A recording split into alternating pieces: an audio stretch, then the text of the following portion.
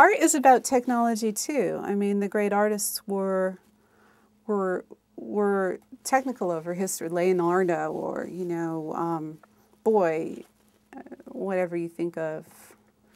Ansel Adams was also a chemical engineer, and I just did art because I thought, honestly, the electrical engineering curriculum, my parents were helping pay for college, and they wanted me to get a degree in electrical engineering, and I thought it was suppressing every ounce of creativity I might have had, and I'm not really saying I had much, but I sort of did art just for therapy, because I think that in the early years in science, or perhaps particularly in engineering education, it's quite a grind, and it's really boring. And I just remember like these inclined plane. I grew up on a farm, and you're supposed to study like how a box slid down an inclined plane with a certain friction. And I just thought, I've never seen a box slide down straight in the friction. It always falls off the inclined plane in a different way. Why doesn't this model that? And I was so frustrated with the way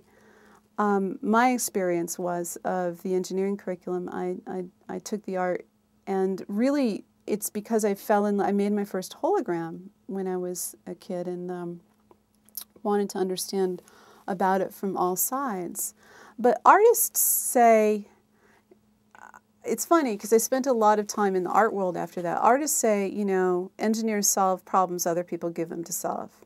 And artists say, they solve their own problem. And engineers, and they call engineers technicians, and they include like MIT professors as technicians. And I kept saying, well, don't call an MIT professor a technician unless you intend to insult that person. But, whatever. It's just different languages. And, there's a lot of the freedom in art combining with the techniques and skills that you learn in engineering that you can combine.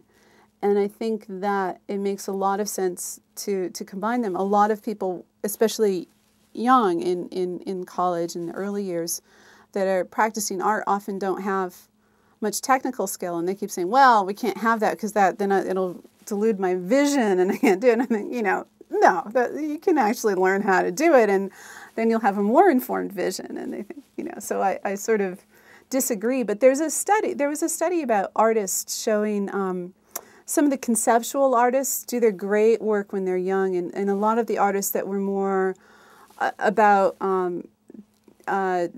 technique. Cézanne, for example, did his best work when he was older, and that there's sort of the experimentalist versus the conceptual sort of, wow, a totally new way to look at the world, where the technique actually isn't important. It's, perhaps in fitting with that. I wish I could remember. There's a book on it. It's been, I can send you a link. I can look it up.